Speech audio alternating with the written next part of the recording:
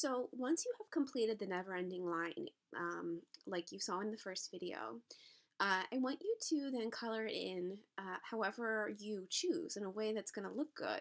So we don't want it to be done just to complete it or to rush it.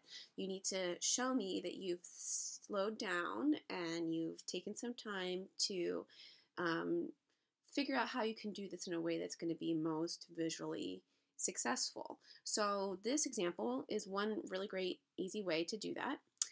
And so basically, it's just coloring in the positive space that you have created by doing this never-ending line. So if I kind of look at this one, you might be able to see it a little bit easier.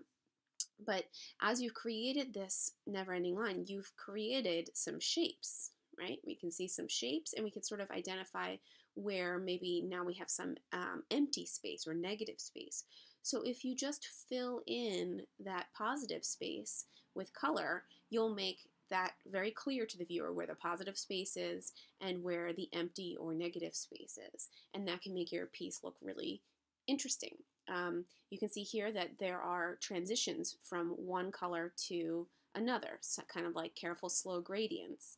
This is done in oil pastels. So if you have oil pastels, go ahead and use something like that if you want. They're really soft and they're easy to blend and they're fun. You could use chalk pastels if you have those, but you could also use crayons. Okay, crayons are not as easy to blend with your finger, but you can blend them slowly by layering colors on top of each other, and it can make for a really beautiful gradient and a slow, beautiful transition from one color to another. You could do that with colored pencils too. And you don't even have to make it like a rainbow like this. You could make it a limited color palette, which would mean you might choose maybe 2 or 3 colors that you transition between throughout your composition. So maybe it's just yellow, orange, and red. So you're just going to use a bunch of warm colors and go fill in your piece that way. Maybe you just want to do values of, black and white, and maybe in the background you fill that with one solid color. That could make for a really cool effect.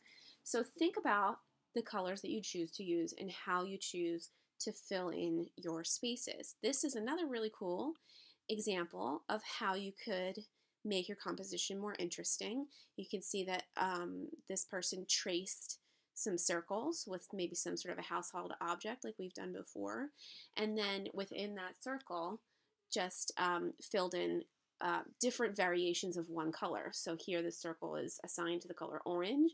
So in some areas it's light orange, in some areas it's red orange, in some areas it's just straight dark orange, and you get some variety within that circle, and it looks pretty cool.